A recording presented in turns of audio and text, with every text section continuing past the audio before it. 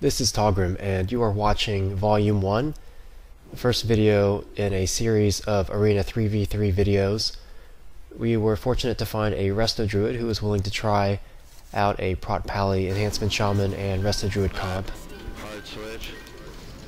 This first match here, you can see I heal up the Resto Druid healer, and then I peel by stunning the rogue, and I'm just buying enough time for Skipz to kite and heal, and right there I just silenced the lock. So we had switched targets between the rogue and the lock in this fight.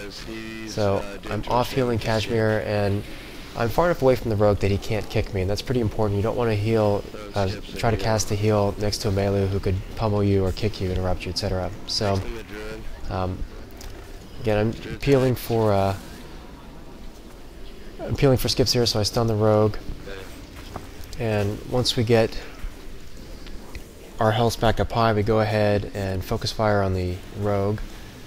So you can see I'm off healing Kashmir there. So in a 3v3 context, I spend a lot of my time peeling other players, off healing, applying CC, and then doing damage whenever I can. There you can see Skipz is getting low, so I'm continuing to heal him. And I come over and then I stun the rogue here. As it turns out, we were doing these matches in Vent, and Skip's Vent is a bit laggy, so right there you see we overlapped our CCs. Skipz used his Tarn War Stomp, and I used my stun.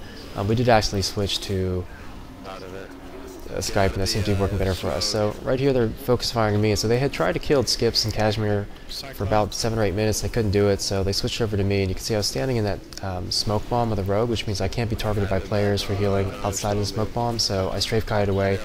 And as I've talked about in all of my PvP videos, you really want to never use the back key to move, and you want to try to strafe, and that way you can maintain your forward facing against your opponents and block and parry.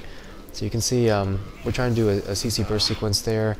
We cycloned the druid, but the rogue had vanished. And then get back on the rogue here, and Kashmir has hexed the rest of the druid, so we have a window to try to burn him down, and we get him right here. Nice job. So this is a very high CC comp, and so a lot of times we just got to play defensively until we can pick our spots. I did finish second overall on damage in that particular match. This is against a melee comp. This is a very popular comp right now and has very strong mechanics because warriors can do a lot of damage in PvP, and DKs are just a phenomenally well-rounded class right now between their CC damage and healing abilities and survivability. So they open up on Kashmir, so I'm off healing Kashmir, and then they make a hard switch here in a second over to Skipz. So if Skipz gets bombed, you can watch his health bar just drops really quickly. I should have stunned first here, but instead I heal Skipz and get a 29k crit wog, and then I bubble him. Okay. But in general, you have an option if another player is in trouble, either healing them or trying to stun to CC the DPS. In a lot of cases, as a Prot Pally, stunning the DPS is actually better and will buy you more time. So I put a walk heal on Skipz. I should have popped Avenging Wrath here, but I didn't. It would have made my heals bigger. I used Divine Plea there for the 3 Holy Power. Heal Skipz, stun the warrior to peel him. Use Avenger's Shield as a snare, and then we're healing here on Skipz from range, so we can't be interrupted unless the warrior wants to intercept us or the DK wants to Death Grip, which he doesn't do. And we buy enough time for Skipz to be able to get a gap and kite away and heal up. So I did in that window back there also pop Hand of Sacrifice on Skipz and Divine Guardian for the AoE bubble. So it is kind of like, you can think of Divine Guardian as a AoE 6-second bark skin. It's the same thing. Okay, so I stun the warrior, and I can do this because I know that Kashmir is loading up a hex, and in the second here he's going to go ahead and hex the Pally. I'm sorry, hex the Pally. Use some CC'd here, so when I come out, go ahead and top off Skipz with some heals. And then I get back on the warrior, and I pop a AoE silence there just because the Pally's standing nearby, and I'm trying to mess up his timing as far as healing. Okay, so Kashmir pops his wolves. So we managed to survive some really heavy burst, and we're on the warrior, and we burn him down. And you notice, like, once we started applying really heavy pressure to the warrior, he wasn't able to DPS as much because he has to play defensively so he doesn't die, and we eventually catch him. His team did come back the next match, and they did beat us because we didn't CC the DPS early enough, and I'll talk about that a lot in this match right here. So this is another very strong comp, warrior, mage, and Restoration Druid. So they're bombing Skipz, and I've got Skipz bubbled with Hand of Protection. I get polymorph there, but I immediately pop Trinket because basically the match is, we're in real danger of losing right here. So and I generally tend to blow my cooldowns very aggressively. It's better to use them too early than too late, in my opinion.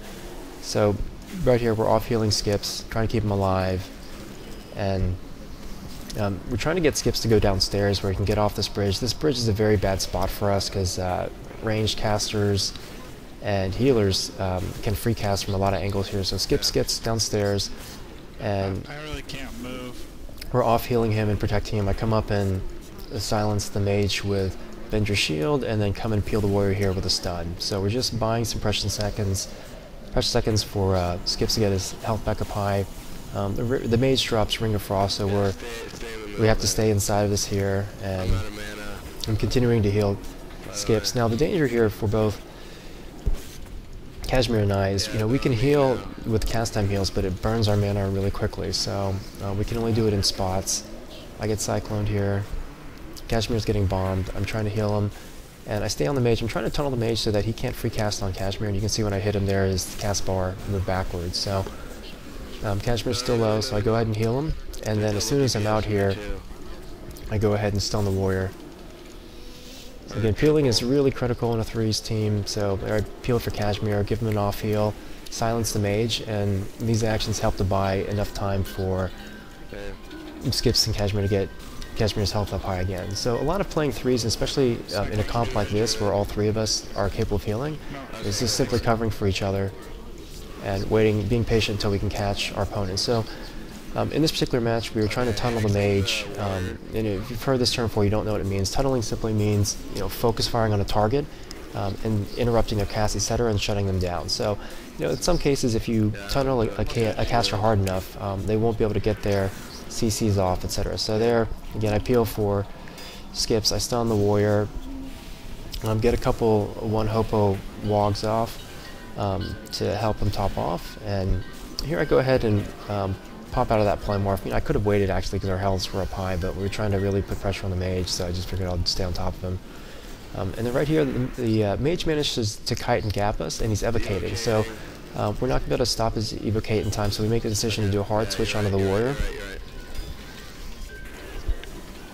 So I get Sacred Duty up, 3-stack, Shield of Right, just got a nice 16k crit, and at this point, we've got the enemy healer CC'd, he's hexed, and the warrior is blowing all of his defensive cooldowns. He's in defensive stance with a shield wall, etc. So you can see our damage is really low, but Skipz gets a clutch Cyclone there on the healer, and we burn the warrior down.